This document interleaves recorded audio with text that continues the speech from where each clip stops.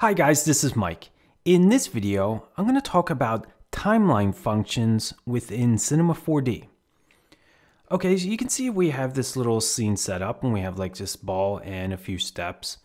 Now, if I go to my sphere, you can see we have a few keyframes set up and I'm going to press play and you can see that we have this bounce just twice going down to the third step. Now, normally if I do this, I'm going to have to animate each one of these going down to each step. And that could take quite a while if I was going to do all of these steps. So there is a way to make this a little bit faster for ourselves. So I'm going to go to our sphere, make sure I go to Shift F3 on the keyboard.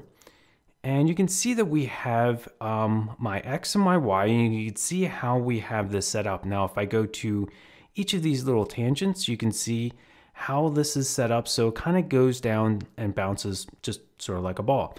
And we have our X just going off in one direction. So now if I select both my X and my Y, and I come down here to the attributes, you can see right now we have this after option that we can choose. Now, if I click on the drop-down menu that we have, we can go to offset repeat. Now that I have that set, now what I can do is I can choose how many repetitions in this value right here. So I'm going to go to 3 and press enter. And now if I close down our keyframe for a moment, now I press play. Now you can see it bounces and animates all the way down these steps very quickly, very easily. That way I don't have to go through and animate each one of these keyframes all the way through. It can be quite tedious. Now the only thing, the problem is it doesn't look very natural. We want to add in some rotation. So let me pause, go back to our beginning, go to our sphere, and I want to go to rotation banking right here.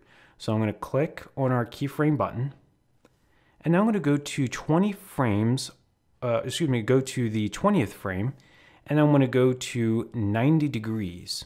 So 90 degrees, enter. You can see now this turns orange, so it knows it's ready to accept a keyframe. I'm going to click on that, and now it's going to turn red, and now we have a keyframe for our banking in the 90 degrees.